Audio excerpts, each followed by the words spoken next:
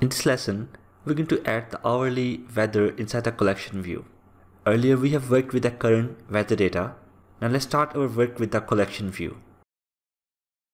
So in the code behind file, let's go to the onAppearing method, and there we have already consumed the weather API, and this result contains the data that comes from the API.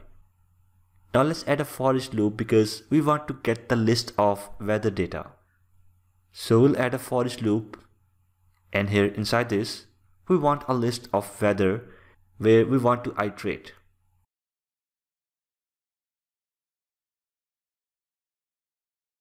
In the root class we have this list property, and this property will contain our hourly weather data.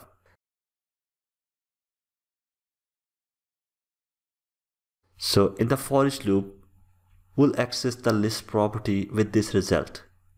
Now let's recall the list view and collection view concepts which we have discussed in the list view and collection view section. First we'll add a list, then we'll add the data in the list, and finally we'll assign the list to the item source of the collection view.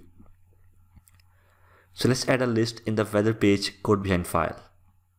Now the question is, what's the type of this list? Well, this list will be of type list class, which is present inside our models folder.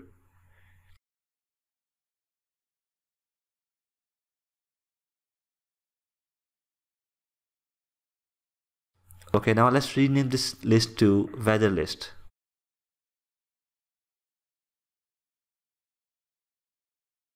Then in the constructor, let's initialize this list. Now in the for each loop, let's add the data inside this weather list by using the helper method add. And outside this for each loop, we'll use the cvweather.itemSource equals weather list.